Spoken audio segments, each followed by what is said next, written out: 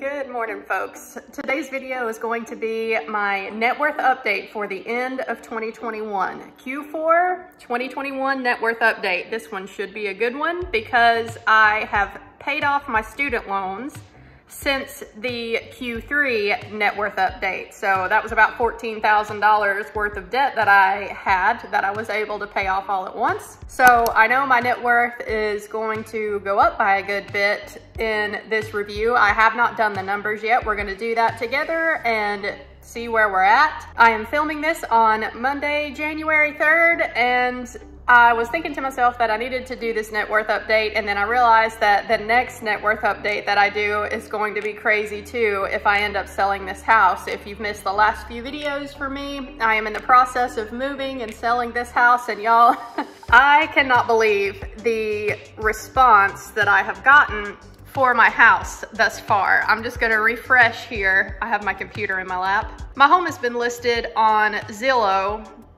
for a couple days, and it's listed as coming soon. And like I have mentioned here on the channel before, I live in a pretty rural part of North Carolina, so I really wasn't sure how well my property would be received once it got posted, but y'all, 2 days. It's not even technically an active listing yet, and it's had 1,253 views and 69 saves so far on Zillow. Furthermore, I have 5 confirmed showings for this place already, and it goes active tomorrow on January 4th. So I am really encouraged by all of these numbers, and I have 4 showings tomorrow. I have to work tomorrow night too, so this is gonna be fun to try and schedule these showings and work around my night shift work schedule I have. And then the 5th showing is on Wednesday, and I'm sure I'll get more requests in before the end of the week. So yeah, my next couple of net worth updates are going to be crazy, but let's focus on this one and see where I was at the end of 2021. It was a good year financially for me, even though it was challenging in many other ways. I'm expecting that my net worth has jumped up quite a bit, so let's jump into the spreadsheet and fill it out. Okay, here we are, coffee in hand. This spreadsheet is something that I just started using in 2021, so this is going to be the first year that I have been using this spreadsheet to track my net worth. And I always forget to mention too, I also keep track of my average savings rate every quarter in this spreadsheet, just because being in the FIRE movement and trying to reach financial independence and retire early, keeping an eye on my savings rate is something that I like to watch. So starting at the top, we'll look at my assets first. So in 2020, I had my home refinanced, and it appraised for $140,000 then, and that is the number that I have been using. I will tell you that I did not list my property for $140,000 when I listed it for sale, and I listed it for a lot more than that. And it has gotten some good interest, so I'm hopeful that I will sell it for the price that I asked. But again, I am going to make a whole separate video about the finances of me moving, selling this house and buying the other house. The property I put an offer in on is actually getting inspected today, so fingers crossed that that will turn out well. Anyway, I'm gonna save the finances for moving for another video, and for the sake of consistency, since I haven't sold this place yet and who knows what it will go for, I'm going to stick with the $140,000 appraisal value for this house, although that is definitely being very, very conservative for this place. But that's what it appraised for. That's what I used for the whole of 2021, so we're just going to be consistent here. Next, for my car, I always use whatever mint.com says my car is worth. I actually need to update this because my car has almost 15,000 miles on it already. I'm pretty sure, yes, Mint uses Kelley Blue Book as far as trade-in value. Y'all, this is insane. I bought the car for like $32,000, and apparently it's worth more now. I guess the used car market is still insanity, but again, for consistency's sake, I will go with whatever it says my car is worth. Okay, that did drop it just a little bit there, but still, I owe about $31,000 on the car. We'll fill out the debt section here in just a minute. So apparently I am somehow not upside down on this brand new car that I bought in 2021. So whatever, I don't think the used car values are gonna stay high like they are forever, but again, for consistency's sake, I'm just going to use this number that they gave. So $36,161. Yeah, see, somehow it has gone up from Q3 of 2021, so I don't get it.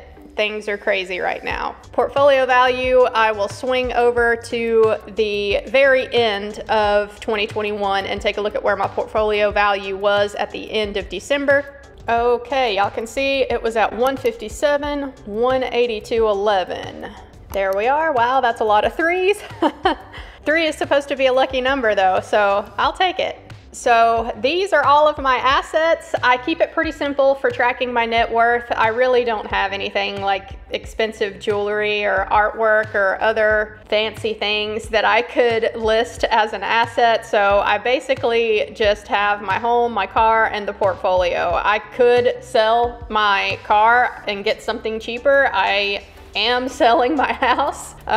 So yeah, and I can always sell off a portion of the portfolio if I really needed some cash, right? So these are all of the major assets that I have, and that amounts to $333,343.11. So pretty decent jump from Q3 of 2021. I was not expecting that. And let's see where the liabilities lay. One thing I did fill out already is that my student loans are now 0. So y'all can see in Q3, I had $15,000 left to pay off of these student loans. So I'm excited to see where these other two land and what the net worth is going to be. So let me pop back over to the budget and get current balances for what I owe on this mortgage and what I owe on my car debt. Okay, the car is sitting at $31,108.07.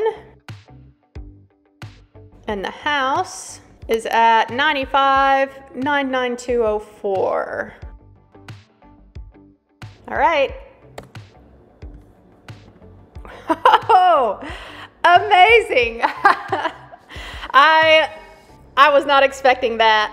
That is awesome. I actually crossed a $200,000 net worth in 2021. How crazy is that? That is insane. I knew it was a good year financially, but I didn't think that I would actually go that high by the end of the year. Y'all, I just cannot wait to see what is gonna happen with this home sale. I mean, if things go as well as I am hoping that they are, the next net worth update is gonna be wild, because I'm hoping that for the next one I may not have any car debt left either. And yes, I will have a higher mortgage, but I'll be interested to see what the new place actually appraises for. Plus, I'm gonna put some work into it myself, and I'm still hoping that even with making some changes in the new place, I'll still have hopefully a decent lump sum of money that I can invest. I can get my Roth IRA for 2022 maxed out, and if I have anything left over after that, then I'll add that to the portfolio too. So lastly here, let's take a look at what the savings rate was for the last quarter of 2021, and that is just easiest for me to take a look at my budget spreadsheet. I share with y'all my savings rate every single month. I'll go back through the last 3 months of 2021 and get an average number for my average savings rate for Q4 of 2021. Okay, I've got that number, and in case you're new here, just know that I do not include debt payments in my savings rate. I keep it pretty simple for my savings rate calculations every month. I share that with you guys in my budget reviews that I do every month, but for my savings rate, the only thing I really count is the amount of money that I have going towards investing. So I know that other people do it different ways, and that is just how I've always done it. So again, for consistency's sake, I'm going to stick with that method. So for Q4 of 2021, my average savings rate went up, even though I did pay off a lot of debt. So the student loan repayment is not included in this number.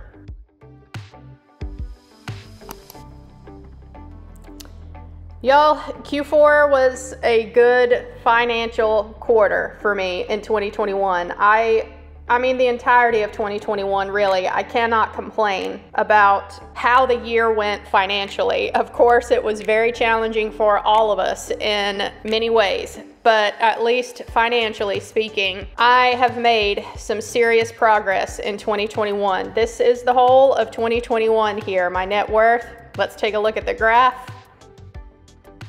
My savings rate went down over the year because in Q1 of 2021, I was busy maxing out my Roth IRA. So all of my extra money went towards my Roth IRA actually for 2020 as well as 2021. So I was doing a lot more investing in the beginning of the year.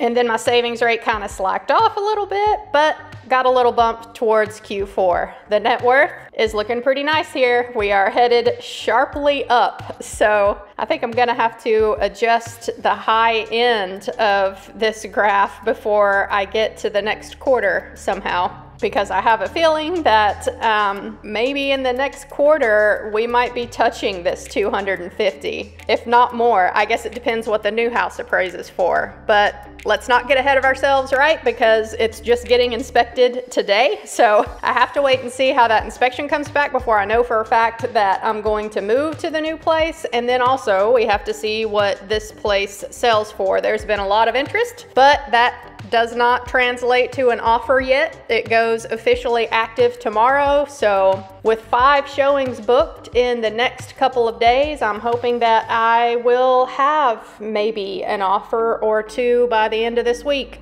I'll keep you guys posted. Okay guys, I hope that you enjoyed this quick net worth update for the end of 2021. There's a reason why I do this net worth update together with you guys, because I don't know what it's gonna be until I actually put all the numbers into the spreadsheet, and I cannot believe how much progress I've made. I wish that I had had this spreadsheet just a few years ago when my net worth was negative, y'all. I mean, I've been on YouTube for years now. If y'all really want to go back and see the cringy early videos and see how far I have come, this is the reason why I started this YouTube channel. It just goes to show that consistency does pay off. You do not have to be perfect in your financial journey, but if you can be disciplined and work towards bettering your financial picture every single month, you'll make progress eventually. I started this whole journey with a very negative net worth, almost $90,000 worth of consumer debt that did not include the mortgage for this house. So yeah, there's been a lot of progress over the years. Yes, I've worked very hard and picked up a lot of extra overtime hours, but when you've got a goal set in your mind and your reason why to reach that goal is strong enough, then the consistency just comes naturally. The journey hasn't been perfect. Y'all know I've made some big dumb purchases. I'm sure there's plenty of you out there who thinks that me buying that new car was a big dumb purchase. And you certainly could argue that, but I love that car, so no regrets there, and hopefully he'll be paid off soon too, and then I can start calling him Indiegogo instead of OC, short for opportunity cost. So yeah, if you like this type of content, don't forget to give me a like on this video down below if you like this kind of content, and if you would like to follow me on this fire journey, then subscribe. I've made some big moves in the last couple of years, and life is not going to be settling down anytime soon. The fire journey continues. I hope that y'all find this motivating for your own fire journey. Thanks for watching as always if you've made it all the way to the end, and I'll catch you in my next video, guys. Bye.